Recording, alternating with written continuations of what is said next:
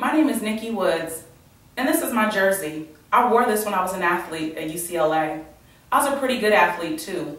I was all Pac-10, I was Pac-10 Player of the Week, I was an All-American candidate, and I even dropped 33 on USC.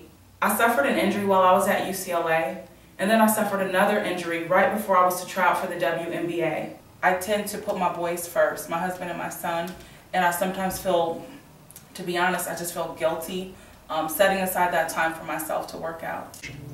Nikki, I have a number of clients that also are givers, and they're family, and they have children, and their parents, and I feel like it sets a great example when children see that their mom or their dad are dedicated to their fitness goals and their health, which is, I feel, is something that you want also to provide for your family, to be an example, and I think that you can do that, and you'll be able to give more to your family by being dedicated to your health and your fitness. One powerful component is foot placement. Okay. And just being aware of your movement and foot placement could actually carry over into developing other components